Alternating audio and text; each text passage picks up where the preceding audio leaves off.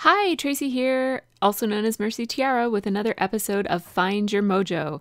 Each episode will bring you a prompt or a challenge to get your creative juices flowing and get you scrapping and documenting your memories. This time, the prompt is to start with a card, so let's get started. I've pulled out the Cedar Lane card kit here, and I have these 3 photos of my cat that I want to scrapbook for this page. But in order to get my juices flowing, I'm going to start by making a card.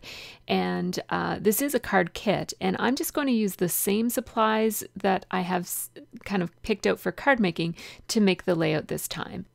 So I'm starting with this piece of pink cardstock that comes in the Cedar Lane card making kit, and I'm just going to make a card base out of it. And so I'm just going to cut it in half. I started by taking off the manufacturer's strip, and then I'm going to cut it in half lengthwise. And I'm just using my Stampin' Up! Trimmer here, and what I've done is I put the measurements of a card right on the ruler that swings out from that trimmer, just because I don't make cards often enough to really, the measurements are pretty easy. It's an 8.5 by 11 card cut in half. And then the mat, I like to mat my cards. I'm going to cut a mat right now, 1/4 of an inch smaller. So that would be 4 by 5.25. So the overall folded card would be 5.5 by 4.25. So here I am just cutting that mat, and I'm cutting it twice because I do have 2 cards. So one piece of cardstock, 8.5 by 11 cardstock, does make 2 cards. So I'm just going to go ahead and make 2. I usually make 2 cards at a time just because it's easy to do it. When you have your supplies out, you might as well make 2. So I'm starting with these 2 card bases, like these are the mats for the card bases. And I'm actually going to start by, I want to make inner liners for these cards as well. And I thought about using the pre-made cards that come with the kit and just making it a little bit smaller to make liners. Again, my liners are also 4 by 5.25, but I decided to use a piece of white cardstock that came in the kit instead of using the pre-folded, pre-cut cards that I really enjoy having on hand. I thought I would do that. So now I'm just familiarizing myself with the kit itself and having a look at what kinds of embellishments come in it. My goal here is to make a very, very fast, quick, simple, easy card, not a beautiful, detailed, elaborate, intricate card. And so I'm really just thinking about combining some die cut pieces. This will familiarize myself with the content of the kit, the kinds of embellishments, and how they work together. Just playing around right at this phase right here is making me more familiar with how these elements work together, so that later when I go on to make my scrapbooking page, I have a good sense of the scale of these items, what looks nice layered over what, and that sort of thing. So even this process, like the parts of this process that don't end up on the card, it's still helping getting my juices flowing for what I'm going to do when I do scrapbook. And so that white piece of cardstock that you see there is that liner that I made. And I'm making my liners at the same time that I'm making my outsides of my cards, which isn't usually the way I do it. But because I'm doing this as a way to inspire myself to scrapbook, I thought I would do it this way. So I just took a piece of the scrap gray pattern paper with the daisies on it and cut it down to little strips. I am sorry that I was zoomed in a little bit too much, so some of this is off screen, but I am just making little white mats to go inside of the card, and they have a little strip, like a little horizontal strip of the gray pattern paper, and then a little die cut attached to it. And you see me here just kind of fiddling with what looks nice together on this lower card. The top card came together so easily. It's just the tree, and I put the happy birthday over top of it, and that's just going to stay just as it is. Now here I wanted a matching or coordinating green leaf to come out the other side underneath of that tag to balance off with that large green die cut leaf. So I just cut apart the rose die cut and took the leaves off of it and stuck it under the tag. And now I'm just thinking about how I might want to decorate this and add some final touches that will give me a little bit more texture to my card. I find, especially when I'm just using die cuts on a card, I like to add something that's extra texture. So I'm thinking here about adding a piece of ribbon here. This ribbon came in the kit. And it coordinates so beautifully that I didn't want to not use it. So I cut a piece right there. And now I'm just going to attach the Happy Birthday die cut to the tree. And then I'm actually going to just use some Tombow Mono Multi glue to glue this charm that came in the kit to the little banner that says Happy Birthday. And I'm lining it up so that the circle of the charm is lined up with the circle in like the hole that's in the die cut piece, because I'm thinking I might want to put a little brad through the center of that just to finish it off and make it look a little bit less unfinished. Now this bottom card is already designed. It's just a matter of gluing everything onto the, like, in place. So I actually put adhesive on the back of my card, and then I just put the die cut pieces on it as I went. And now for this card, I'm just going to wrap the ribbon around. So I don't need such a long piece of ribbon. Just tuck it around the back side, because you won't see that because this will be mounted on the card base that I cut out of pink already. I'm going to put a little string through my tag because I like my tags to always have strings on them if possible. So that's just a piece of twine from my stash that I used to tie a little bow. It gives it a little bit of extra texture and detail. And I'm fussing with my bows because I'm really not very good at making them, but try not to obsess too much over your bows because they don't have to be perfect. It's fine for them to look natural, and like they're, you know, it's a handmade card, so it's okay if it looks handmade. I'm going to glue the tree and the banner down to the card. I put an extra little bit of Tombow glue on the back of the little charm just because I wanted it to make sure that the charm didn't move around. And that's more during the design process because I am going to put a brad in there, as I mentioned as well. And the reason I was gone for a little bit was to go to my sewing machine and sew some gray stitching. And I just did it on my big sewing machine because it's already preloaded with gray thread. And I added some gray thread stitching, just a straight stitch all the way around the outside edge of the cards, and also along kind of horizontally along the bottoms of my little clusters that I have for inside of my cards. And now this next part is really my very favorite part of making a card. It's where everything comes together. First, I have to do this final detail of inserting a little brad from my stash. I think it's a really old basic gray brad. And I just inserted that, and now here is where the magic happens. I mat that base that I was working on, like that mat that I was working on, I put it on the base, and then the stamp set that came in this kit has this really adorable little stamp that says handmade with love or made with love. Let me double check. It says made with love. And it was just the perfect thing to put on the back of a card. So I just took out a pigment ink in a coordinating pink color. It's only very slightly darker than the cardstock itself.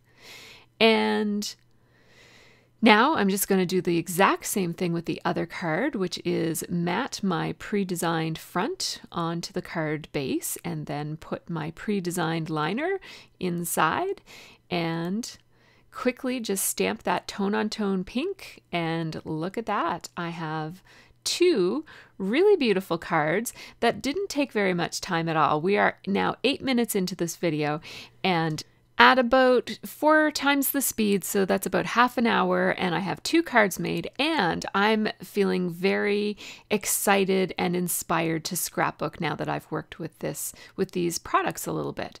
So I'm taking that black polka dotted paper from the kit. Again, I'm still using the Cedar Lane card making kit, and I trimmed off the manufacturer's strip from the black and white polka dot, and then I took this Maggie Holmes carousel paper. I love the wood grain. It's just so pretty.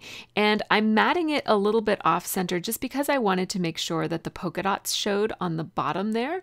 And now I have my photos, and I kind of like them just laying there in a casual way like that, kind of all overlapped with one another. I decided to spread this gray pattern paper that I had already used on the cards. I love it so much that I wanted to use it on my page as well.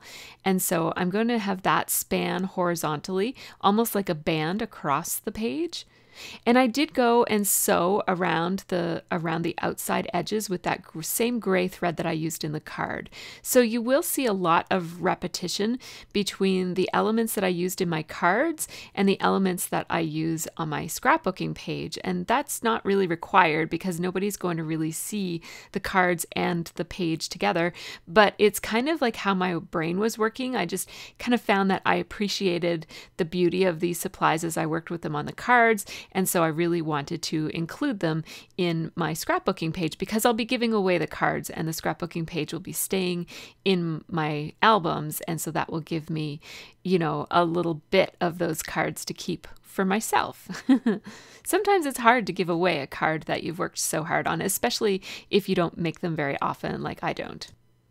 So sorry, I was missing in action for a few minutes there. I think I just forgot to turn off my camera when I went to tend to something. So I have this Grateful Heart die cut with the florals around it, and I'm going to put that in that big corner between my photo on the left and the top photo on the right.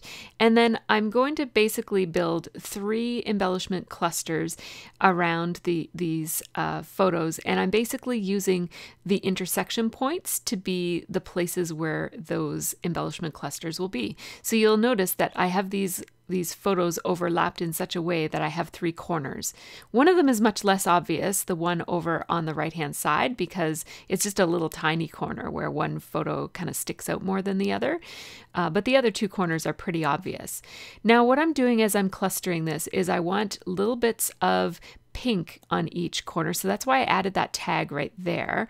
And then I'm going to add this flower because there's nothing else pink left in the die cuts at this point.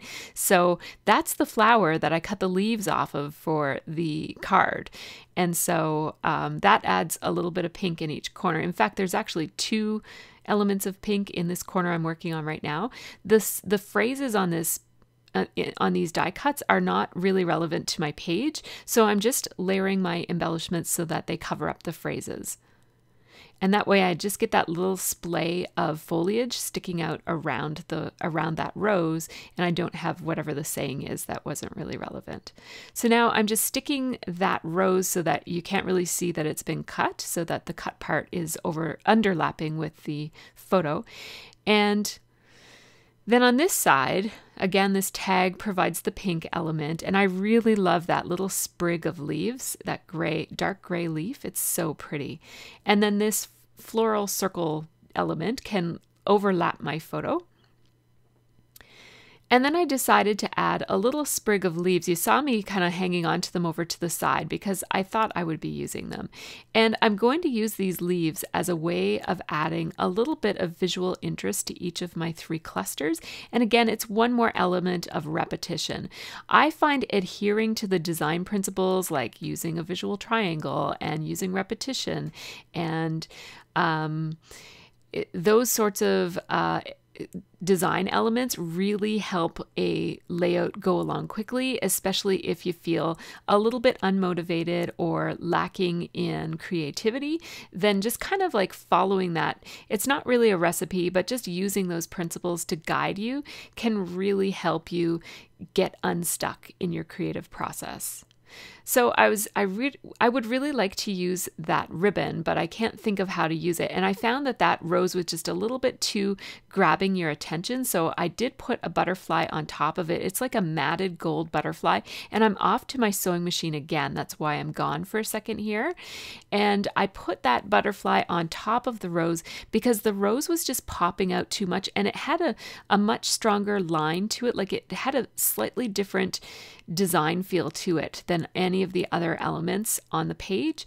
And so by covering it up so that there's just a little bit of it showing, I still get the pink in that cluster that I was looking for, but it no longer kind of stands out as, oh, there's something strange over there in that corner.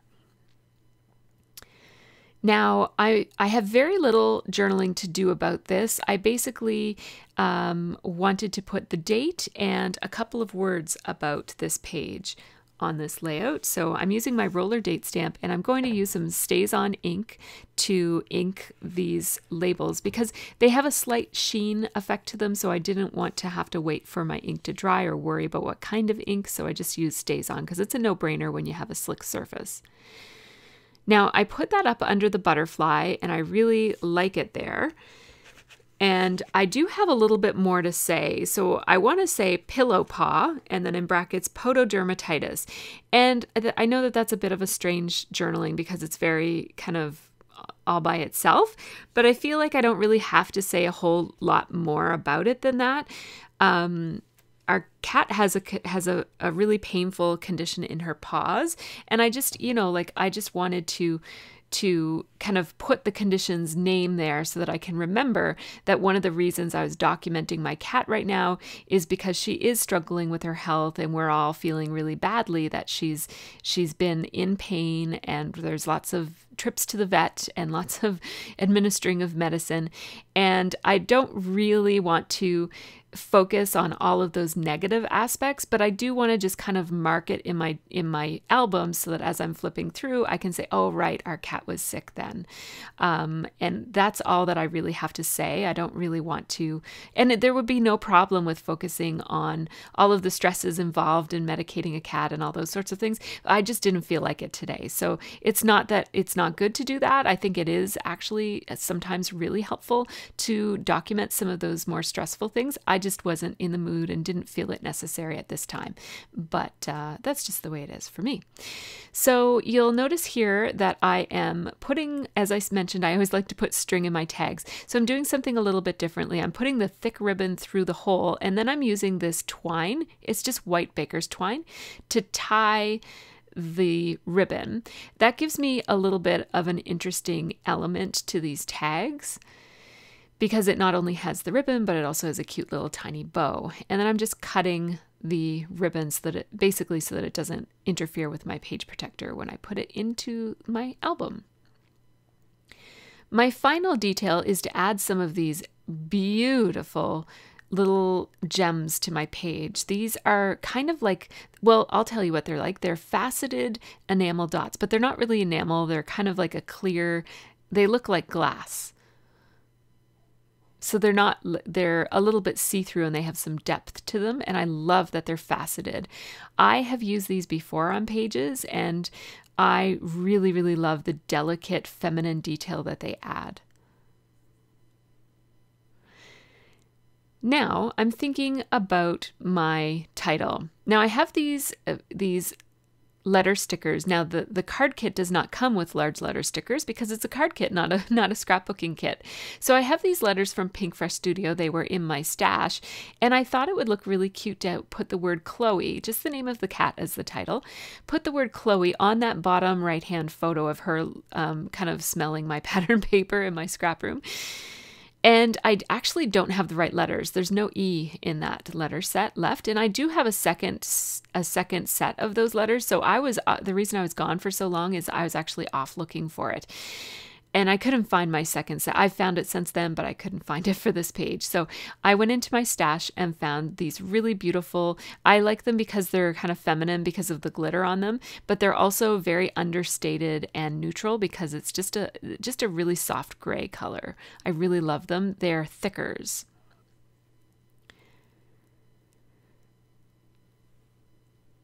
And so I used my thicker alignment tool to line those up and spell them out, and then they attached really, really easily to my photo in just the spot that I wanted it to.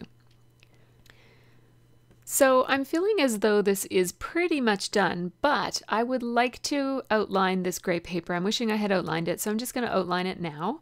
I just find that gives it a little bit more distinction and definition, and kind of helps the band across the center to really stand out from that wood grain background. I like that quite a lot. So here is the close-up. You can see the stitching that I added off screen. And then here's my little couple of journaling labels overlapped with each other. And there's the tag and the cute little title, Chloe. I really love how this one turned out.